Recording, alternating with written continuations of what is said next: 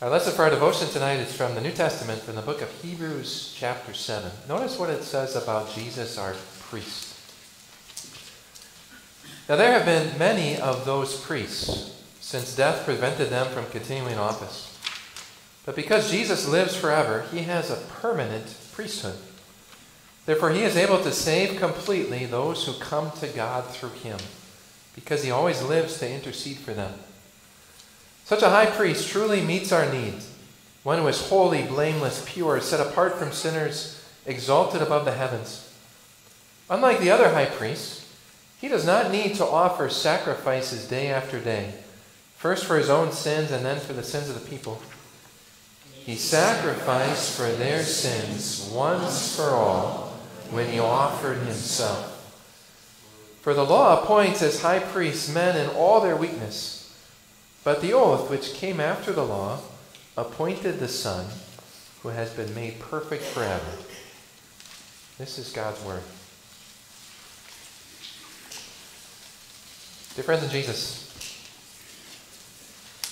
there's one thing that just about every ancient culture throughout the whole world has in common. Do you know what it is? Sacrifices. Even with differences in language and time and location, just about every culture in the history of the world has in some way had priests who make sacrifices. I've been blessed to travel a bit around the world. I went to the Andes Mountains in Peru and saw ruins of the Incas. You know what they had in their ruins? Altars for making sacrifices. Got to go to the pyramids in Mexico. Did you know that the largest pyramids in the world are in Mexico? It's called Teotihuacan. Do you know why they built those pyramids? They can make sacrifices to their gods. They've got to go to Rome, and in Rome you can see ancient ruins. They're 2,000 years old. And do you know what you find all over ancient Rome? Temples where their priests would make sacrifices. It doesn't matter where you go in the world, every ancient culture had some form of priests offering sacrifices. And you might ask, why? Why is it like that? Well, it's because God has put in every human heart a need. Do you know what that need is? It's the need to be right with God. God has put into every human heart a conscience that makes us human beings feel guilty when we don't live up to God's demands. And so whether people consciously are thinking about it or not, every culture in the history of the world has been trying to get rid of their sins. And that need for the forgiveness of sins is a need that God never wants people to forget about. You see, if we forget about our need for forgiveness, whom are we going to forget about? We're going to forget about God. And so in the Old Testament, God created a system so that his people, the Israelites, would never forget about their need for forgiveness. And that system was the sacrifices. Every morning and every evening of every day, the priests, either at the tabernacle or later at the temple, needed to sacrifice a lamb. Every morning and every evening. Just imagine what that would have done for those Israelites. Every day when they woke up and they saw the sun, they could know right now a lamb is being sacrificed for my sins. Every evening when they crawled into bed, they could know right now a lamb is being sacrificed for my sins. Day after day, week after week, month after month, year after year, sacrifice after sacrifice. And just think of how that would have kept in those Israelites' minds their need for a Savior. When they went to church, you know what one of the first things they would see is? Blood. They went to the tabernacle or to the temple, one of the first things they would see is blood. Blood on the altar, blood on the ground. Sometimes the blood would actually be sprinkled on the people themselves. They would smell blood. They'd smell death. They would smell sin. And when they saw all those sacrifices, do you know what God wanted those people to think? That should be me. That's what I deserve for my sins. There was no way that God's people could have forgotten their need for forgiveness. Especially when you hear about the Day of Atonement. There were all these daily sacrifices. Every morning and every evening a lamb was sacrificed. But there was this special day, the Day of Atonement. It took place every fall. People still talk about it today. It's even on calendars. Do you know what it's called today? Yom Kippur. Have you heard of that? That's the Day of Atonement in which God wanted his people in a special way to think about the need for atonement for their sins. And we heard about it. That was the day the high priest could go into the most holy place, but he couldn't just waltz in there, right? First he had to sacrifice a bull. Whom was that bull for? Himself. He had to sacrifice a bull for his own sins. And then he took a goat, and he sacrificed that. And who was the goat for? All the sins of the people. And then he took this scapegoat. Just really a remarkable thing that God commanded, and he put his hands on that goat. And by doing so, he put all of the sins of the people on that goat. And then they didn't kill it. They took it way out in the middle of the wilderness, and they shoot it away. And what was that supposed to show? This is what we need, right? We need our sins to be taken as far away as possible and shoot even further away still. And when you hear all this, you ask yourself, why did God give all of these instructions to his people? He wanted them always to remember their need for forgiveness. Most people saw the smoke rising from the altar. They could think to themselves, that's what I deserve. I deserve death for my sins. When those people thought about that scapegoat, they could think to themselves, that's what I deserve. I deserve to be sent away from God. And are those things still true for us today? Absolutely. But even with all of these sacrifices and priests and all of these laws and commands, people back then realized that all of those priests and all of those sacrifices still weren't the solution to sin. In fact, this lesson that I read from Hebrews, the writer here gives 3 reasons why all those priests and all those sacrifices couldn't actually take sins away. First, he says, the high priest died. It's kind of a problem, isn't it? You got this high priest, and after a while, what always happened to every one of them? They died. There was constantly this need for more priests. Clearly, that high priest wasn't the one who was really going to take all the sins away. They kept dying. Second, like we just talked about, for that high priest to enter God's presence, what did he need to do? Sacrifice for his own sins. Because those high priests, they weren't better than anybody else, just like we pastors. We're not better than any other Christian. They needed forgiveness for their own sins. How could they save everybody else?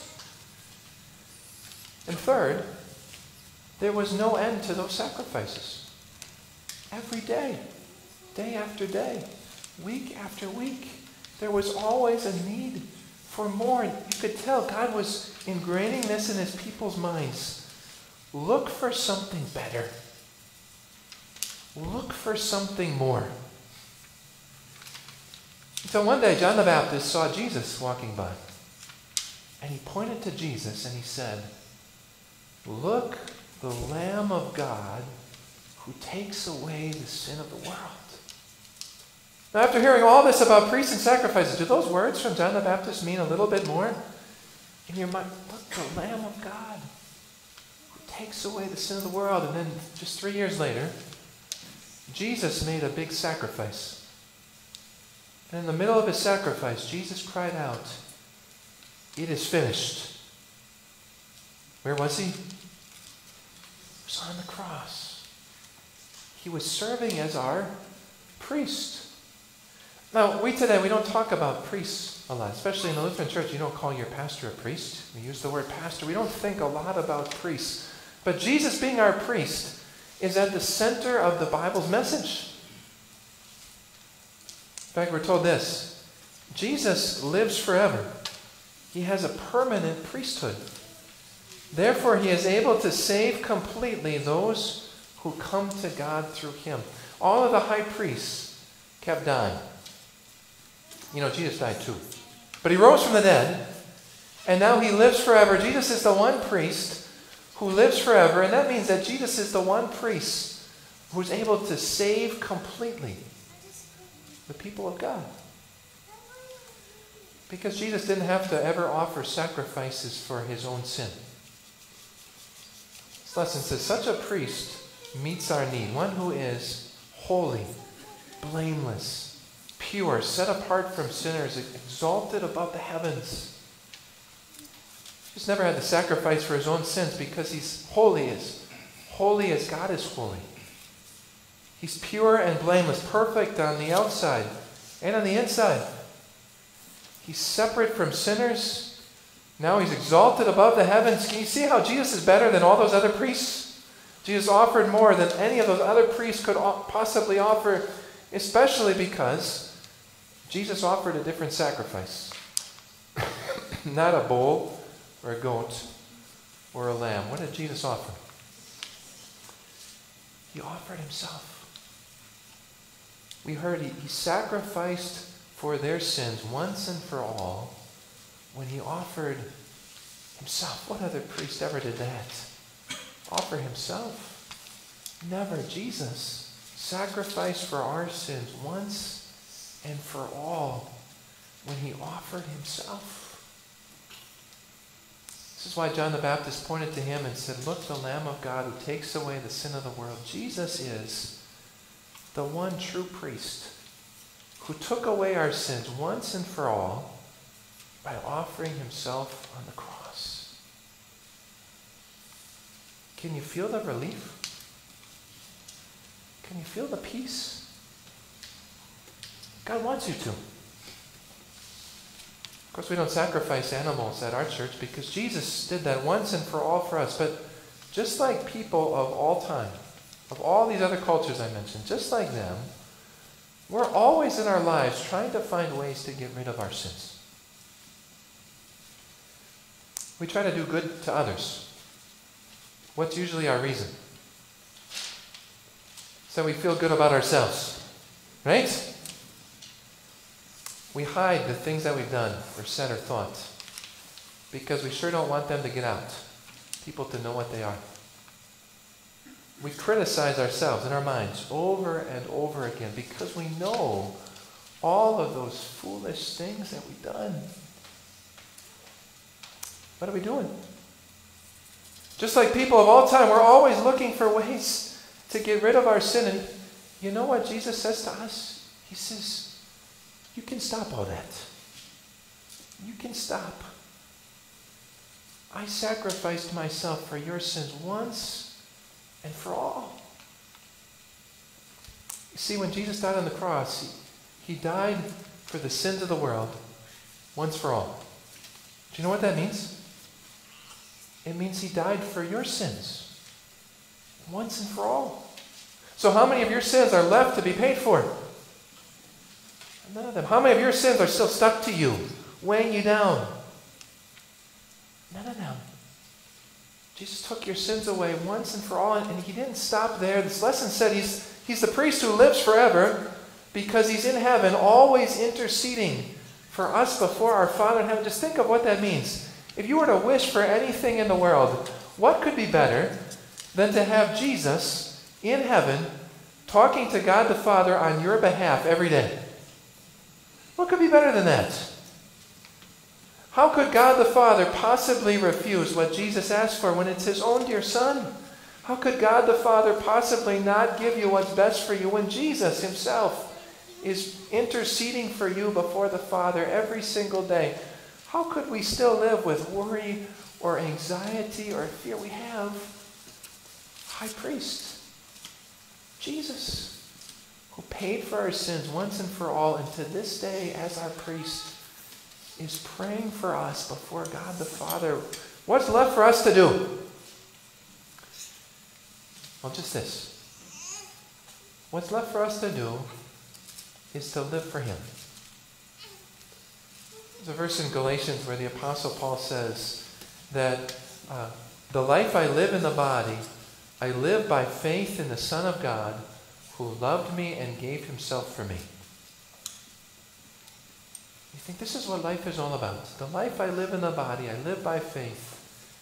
And the Son of God who loved me and gave himself for me, Jesus has paid the full debt of our sins. So what's left for us to do? Just to live for Jesus. Have you ever heard the song, Mary Had a Little Lamb? You know how that one goes?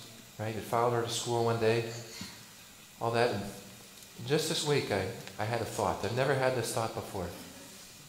But do you realize that that phrase, Mary Had a Little Lamb, is exactly what Christmas is all about?